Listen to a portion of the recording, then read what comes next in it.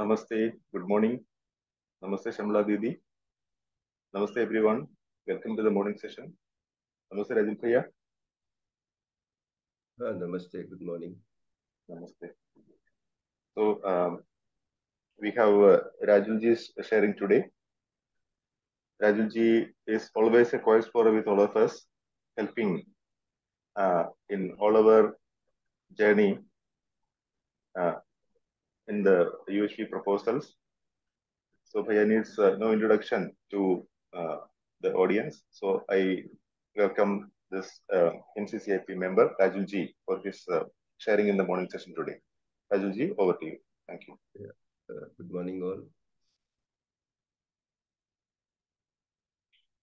My name is Rajul Asthana. I'm from Uttar Pradesh. There's a small village called Sandila near Hardoi. Although we have never lived there, but we draw our ancestry from there. Married to Dr. Sharmila Asthana. We have two sons and we live in Hyderabad. I always felt that I had a privileged life. We never had any major ups and downs in life. And but there was always this question, what is the purpose of my life? And now I can say uh, one has to decide what to do at every moment. So if there is clarity of that purpose, then what to do at every moment is quite clear. So this question was always there because always there was some gap.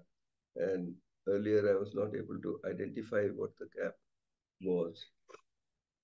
And so that motivated me to look for things. I used to read a lot when I was in class 7, 8. I used to read at least one book every day.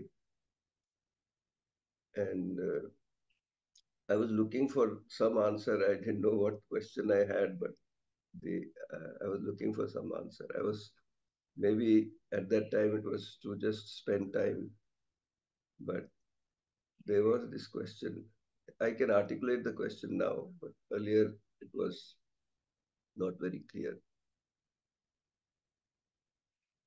Now, in 2006, first time I came across universal human values. And at that time, I was looking for something for my company, something that would help our uh, new associates to become more responsible, because that was the most crucial thing that I found uh, lacking in our associates and lacking in many of us, me also. So that is what we were looking for, something that would help us to become more responsible. At that time, I had articulated it like that. At that time, I was working for a software company and I was a senior vice president in charge of the learning center. So we used to hire something like 12,000 uh, engineers every year. And I was responsible for their initial training and other things also, but that was one of the things. So something important, this is something important, that is what came to my mind at in that time in 2006. And I must make it available or help my colleagues to go through UHV, and they should teach the associates. That is where I started with. But then um, when I attended the next workshop, I think it was in December of 2008, then it became more clear that it is not for others, it is for me. And since 2010, I've been spending uh, more time on this. I went to Kanpur and spent about 10 years there, uh, more or less full time, maybe 20 days in a month. And through all of that, some of the things that came to mind which are relevant for this session, I think, I mean, this sharing, is that this what to do is still a small part of what happens. So, although I have to work on this what to do for myself, but many other things happen. This what to do or this my sanskar is only the seed, and what happens, that is a large tree that happens. From a small seed, this happens. So, what I'm doing is a small part. What is happening is much more than that. But this, what I do is very important also for my own happiness also and for others. And I can see that I've been making many mistakes, and still there are many mistakes, and I need to work on that. Now, this doing what happens and what I do, both of them happen by some existential laws. And I have to understand these. My happiness and unhappiness is only an indicator. This doing is a collective and collaborative effort. I mean, if we look at the cells of my body, they are all working together. So for humans also, it is similar collective and collaborative effort. This ego and this my I am doing, those are uh, something that we assume.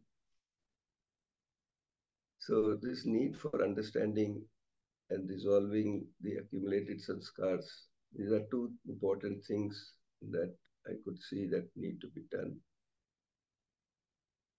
Now, a few months ago, I became aware of a very strong sanskar that got triggered that time.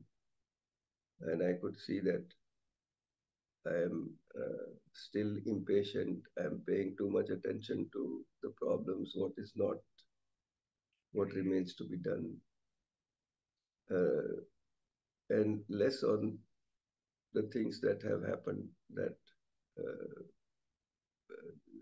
those things that, uh, the good part of it, the what has been done, that kind of that part.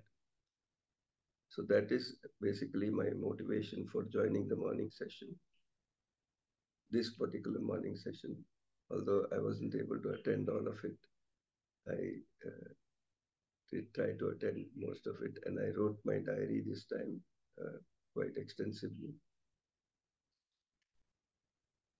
I am grateful to those who have helped me to surface this sanskar, and uh, because it is helping me to pay attention to what I really am, and I want to work on it. So it looks, sometimes I think that life is a series of events, and all these events, all the people, they are trying to help me to pay attention to something if I look into the meaning of these events. So, for example, in 98, 97 rather, 97 December, my mother was diagnosed with breast cancer. At that time, we were living in the US, and we decided that we would move back to India to take care of my mother. And that's, otherwise, we would have probably stayed there. We were there for 16 years, so we would have continued to stay there. Uh, so that was an event which was not a very happy event, but it helped us to see that our place is over here. Like that, there are so many incidents that uh, are there, and that is why I just said that I am thankful to those who have helped to surface this sanskar. And it, of course, has to do with the same things, the attachment, the aversion, and the ego. I am special, those kind of things. Uh, for so many years, I thought that those things were resolved, but they're not resolved. They're coming up.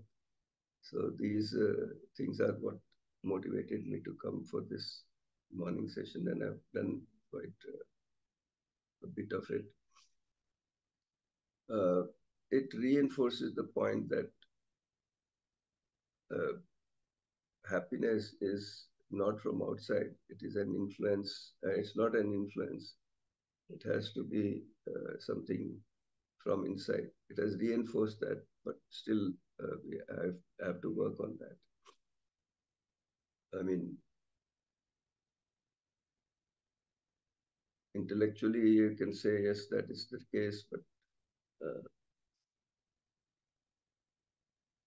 still have to go a long way in ensuring it 100%. If I take estimate, it is a small percentage. I can see that. Earlier, I could see my exercise one, step 1 to 3. I clubbed them together. Earlier, I could see my thoughts. I could even see that I can change my thoughts. But I used to that time think that only, this is a long time back, only action matters. What I think, what I imagine is my own business. I used to think that. But now I can see that it is my own business. I am living with myself 100% of the time. It is my own business, but it is also the business of everybody else because it affects everybody else also. So, looking into my thoughts, I was able to see my feelings reasonably more clearly now. Although I still can't identify the exact feeling, but I can very easily observe that uh, what is happening inside. Now, probably this is the first time I would say where I could keep on observing what is happening without reacting outside that much.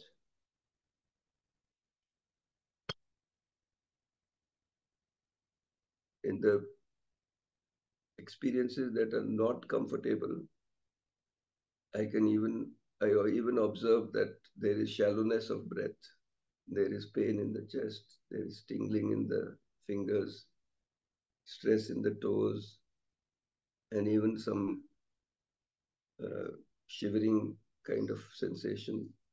So all these things are happening in the body, but inside I can see that I'm not comfortable.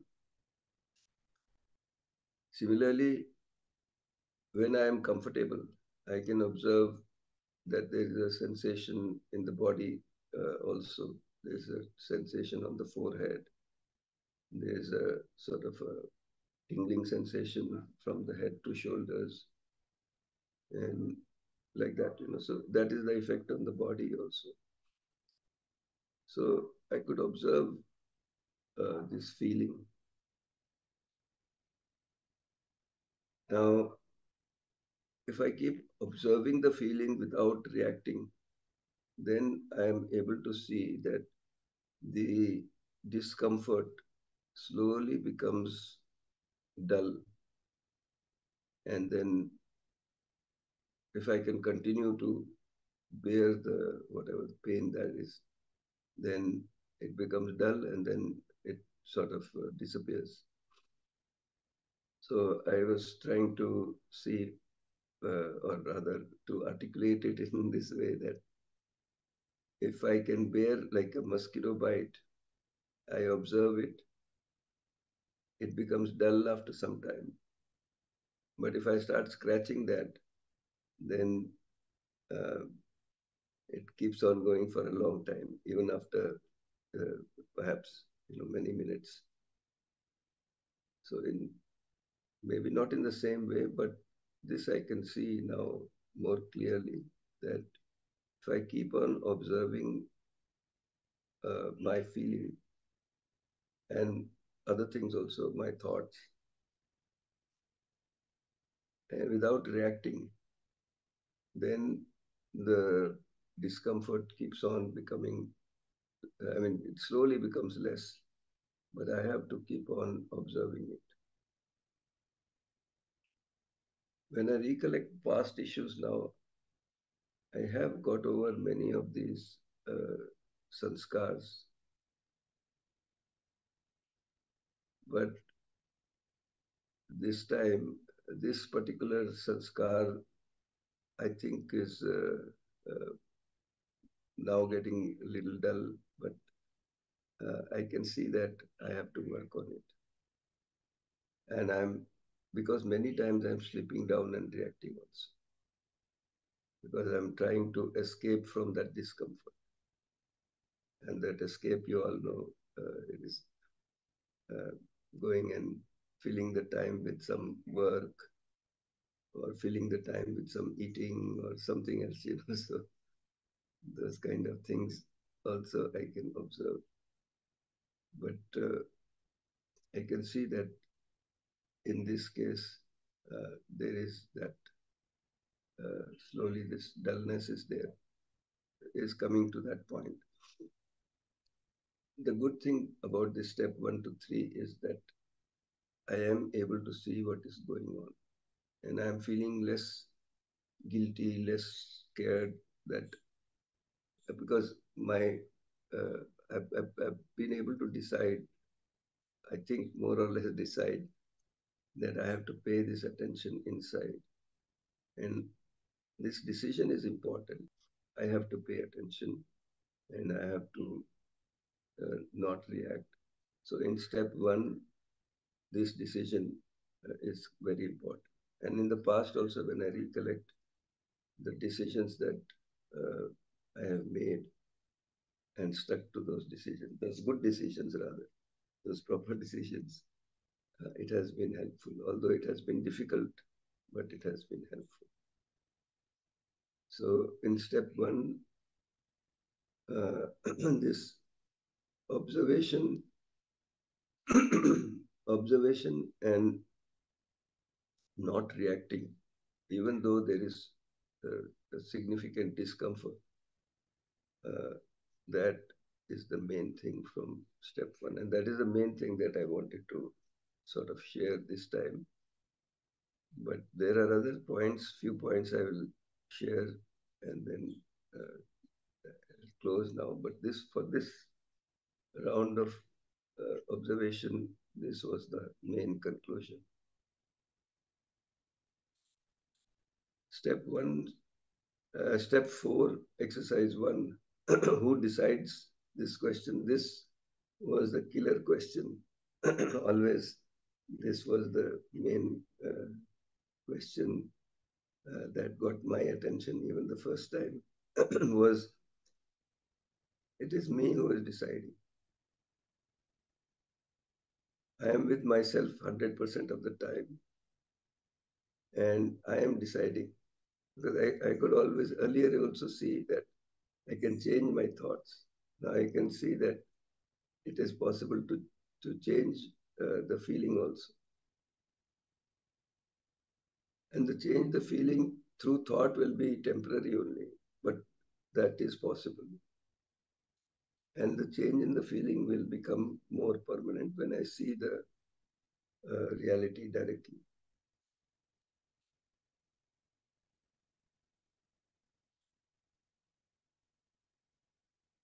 Step 5, on what basis did I decide? Assumption or understanding? I still think that it is still almost 100% assumption only. Assumptions have changed, and many times assumptions have, the old assumption is also there, and the new assumption is also there. And uh, sometimes one assumption comes up, and sometimes the other assumption comes up. Now I can see those things more clearly, and I can also see some of the assumptions that uh, I am living by. And one of the assumptions is that from my side, I must add value. I must leave things better than I found them. And this is a one assumption, but there are so many other assumptions that I've been able to see. I've written them down, but this is one assumption that uh, I thought I'll share. Now, with all these assumptions, what I'm trying to do is to image life with the right feeling. What will I do, or what will I think? Rather, what will I think? What will I do? What will life be like with the right feeling? If not this feeling, then what? So, what is my natural acceptance? If I am living with my natural acceptance, what will I do at this moment? So that is I mean, in step 5, that is what I'm trying to do. Step 6 and 7, obviously, those feelings that are for harmony, relationship, and coexistence, those are naturally acceptable. Relationship means I want to be happy and I want to make the other happy. Harmony means that things are in the order in which they should be, or their natural order. And coexistence is still not so clear, but have a lot of details about it. That is information for me. And there is need to understand the underlying these things, this relationship, harmony, and coexistence, that I can see. And important thing is that I have to understand. Earlier, when I went for the first workshop also, I used to think that, and I had read a lot of things that a guru will be there and he or she will place their hand on the forehead and there'll be a flash and all that. I used to think like that. Of course, I have to understand the reality. I have to understand the existential law. I have to do the exploration. And I have to bear the heat that is generated by these uncomfortable feelings that are there, and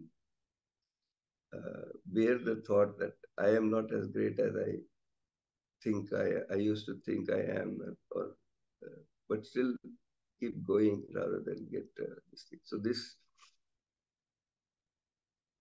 is from step 6 and 7.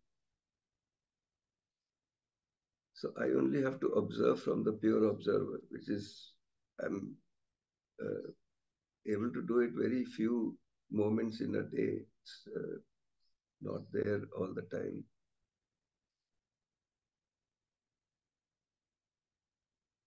I have to keep on observing without reaction, and I have to do my right evaluation. Many times others do over evaluation, under evaluation, and I also do over evaluation, under evaluation many times. So I have to do my right evaluation and work on it.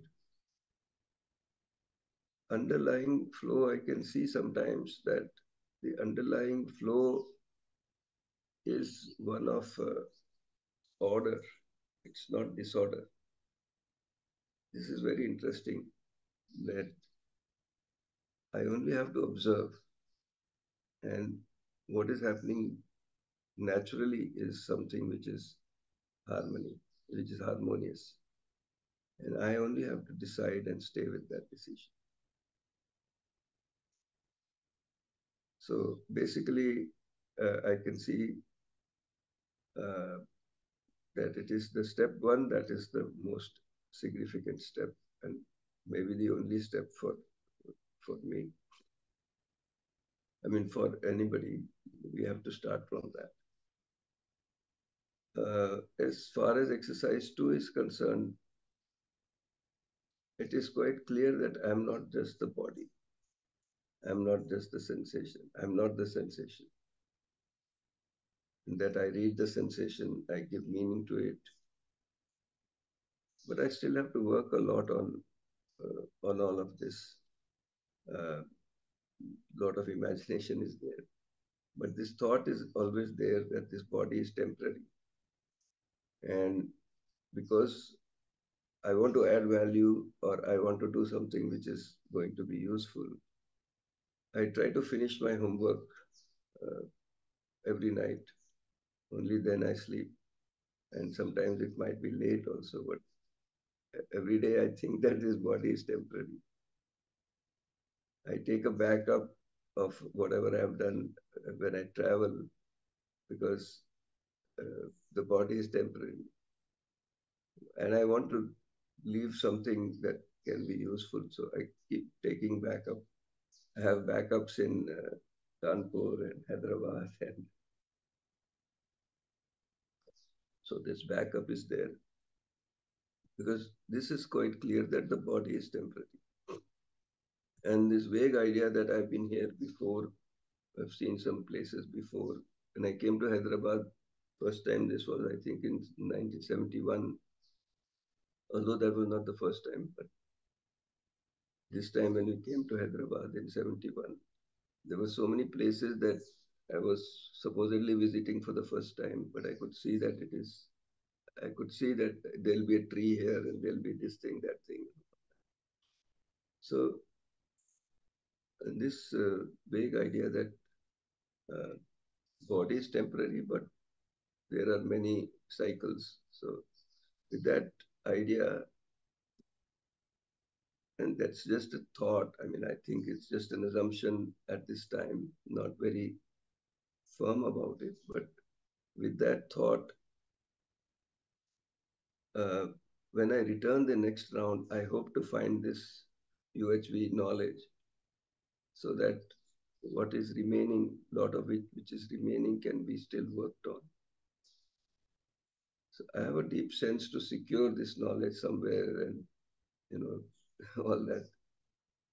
So with that, a lot of effort I've been making outside. And it's no excuse for not working inside, but uh, that is where I've been spending more of my time on the material, on the infrastructure, on the systems. So that's uh,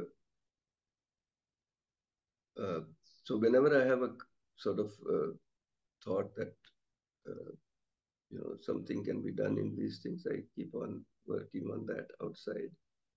But my main takeaway from this is that I have to observe uh, from the pure observer level and continue to observe without reacting. Not only reacting outside, but reacting inside. And I have to stay with my decision. And I am happy to say that I am able to move, and this major sanskar has become a little bit uh, dull now. And I am confident that I will be able to resolve it over a period of time. So that's it from my side. Thank you very much for listening.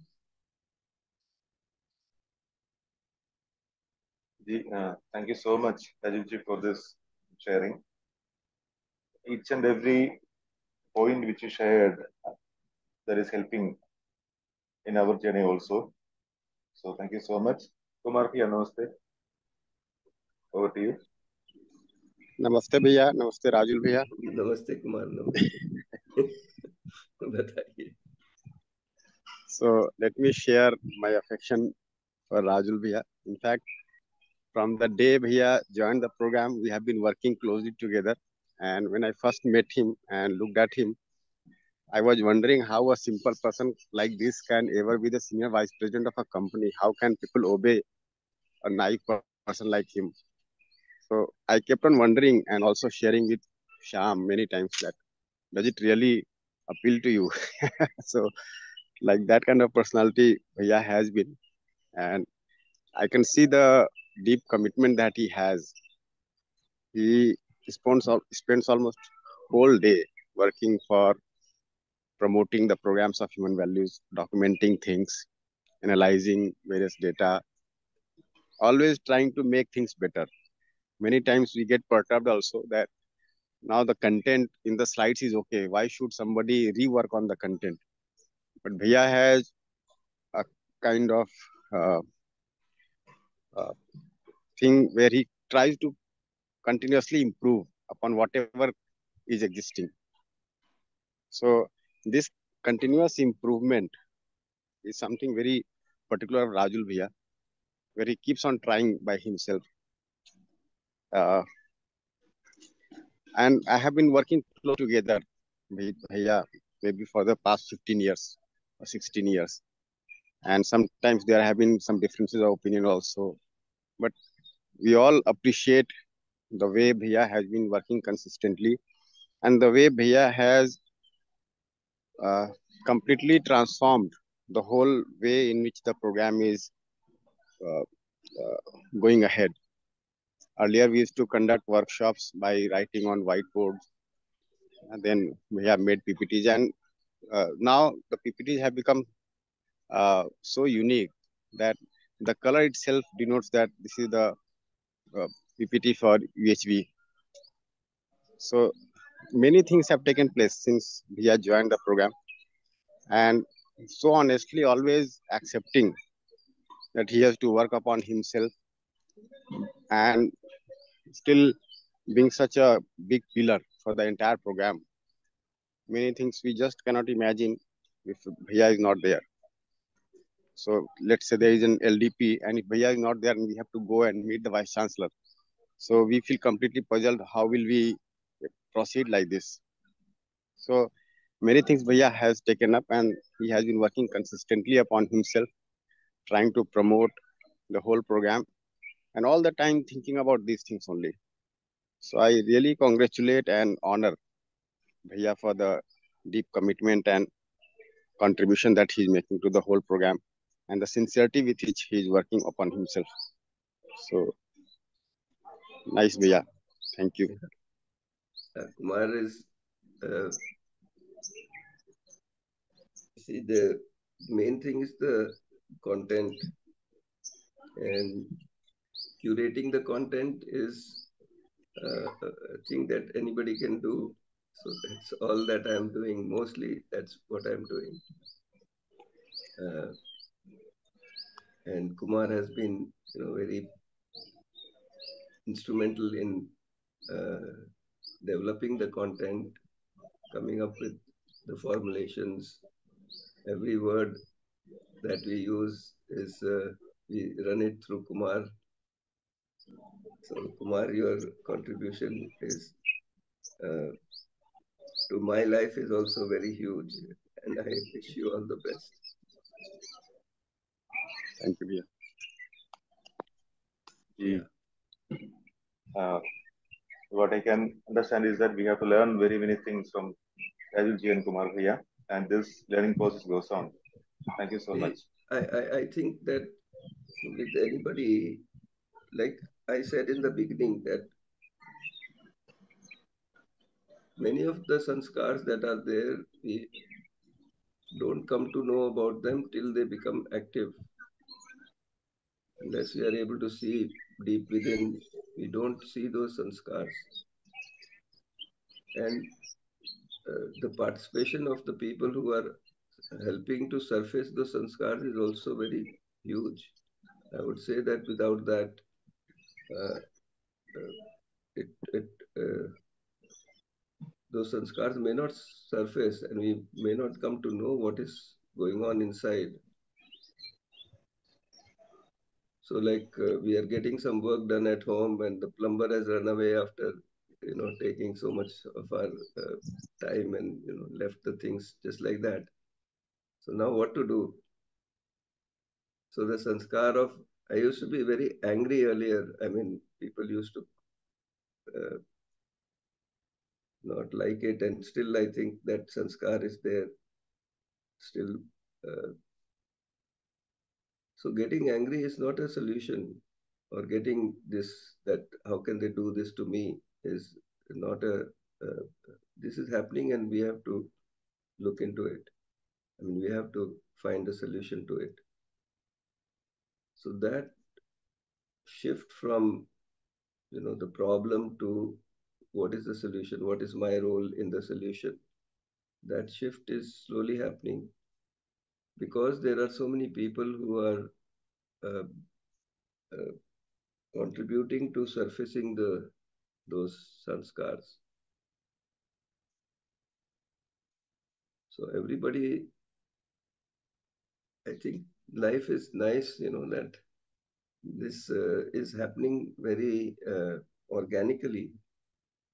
I mean, there are so many things that we call coincidence, but I think they are not really a coincidence. As if I can see the meaning in that event, it is trying to give me some hint for helping me to see something which I may not have paid attention to otherwise. So it is like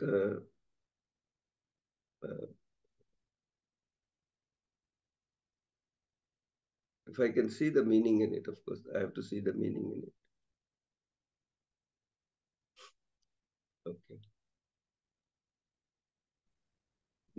Thank you so much. Surfacing sanskar, that's what AI is telling. That's very important for all of us. Please go ahead. Ji. So I have one reflection as well as question. So putting the reflection, like the first interaction with Rajul sir in a online workshop, the so grave voice, so it gave me a kind of fear that even can I speak to Rajul sir, and he had come to our college.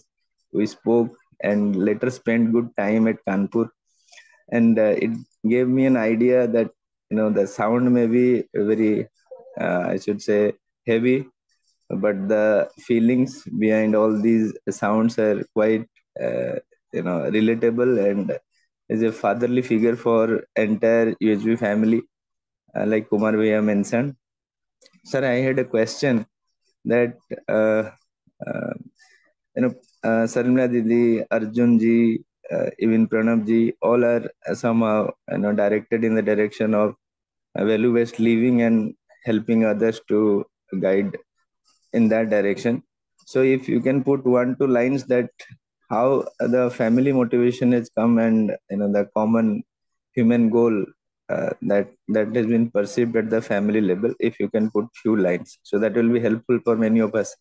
And we may see in the UHV activity, all of us want that, yes, our family may be in line, our region may be in line, so many things. So if you can put few lines. Yes, thank you. There, I think my mistake was to try to force. Uh, I forced Arjun to come for a workshop. Those things are not useful, but I gave him a choice that you can stay for one day, and if it is meaningful, then you can continue. That choice I'd given, even this was in 2006, and he stayed only for one day. But he heard this thing that what I am and what I really, I mean, what I am and what I really want to be, there is a gap between these sentence he heard. So then after 6 months, he said, I will come with you for this another workshop. So like that, slowly we have been able to, uh, the family is working on it. This is it's a blessing for all of us to have you. In fact, I always say you and Mohan Bhaiya, sounds very, I should say, directly. Means you put the thing, what is the reality, and sometimes we may not accept as that point of time. But the slowly when we look back over the time, it was the right input at that moment. So my sincere gratitude from whole family. Ji. Thank you, sir. Yeah, again, we have to be able to see that this we are a family, and whatever relationship we can associate, we keep saying bhaiya, didi, they might be all the other relationships. So if we can see that, and we are, able to get over our over evaluation many times, we can work with real things, and that is where we want to be. As a team, it is very important that we rightly evaluate, particularly ourselves. True, sir. True. Yeah. Thank you, Tararia. Shamla Didi, over to you now. जी नमस्ते सबको. Namaste. So I think already a lot of things have been shared. There's not much I will say. It is just, I think this entire UHV program, this whole process of self-development is something of a blessing for each one of us. And Rajulji has always been taking on this responsibility on himself that he wants to do something for the collective, and he sees it as something that he has to do. That is his commitment to it. Like Kumar Bhaiya also mentioned about this continuous improvement thing, whether somebody asks him for it or not, whether, he has been given this responsibility or not, he sees it as his own responsibility that this is something that has to be done. It is. And if nobody is doing it, then he will pick it on, take it on himself and say, okay, I will do this because it has to be done. So this, I think, is something of a great quality that we can all learn from. And I think, in a lot of ways, we are, as a family, we are trying to do whatever we think is right. We are trying to guide the children in a manner that we feel that, will be helpful for them. And of course, to be useful to society along with that. So I think as a process, we're all trying to do the same things. Just as we develop, as we see things more and more, we try to do what we think is right at every step. So, I feel very fortunate and blessed that I have such a family, such a supportive family. So, and I think to a large extent, it is also how we look at it. There will always be few disturbances here and there. There will always be opinions that are different, but underlying that, at the core, this thing that we are all connected, I think that is very useful to see. And I feel very fortunate. That's all I wanted to say. Thank you. Thank you so much, Shamla Didi. Thank you very much, Rajul Bhaiya, for your sharing.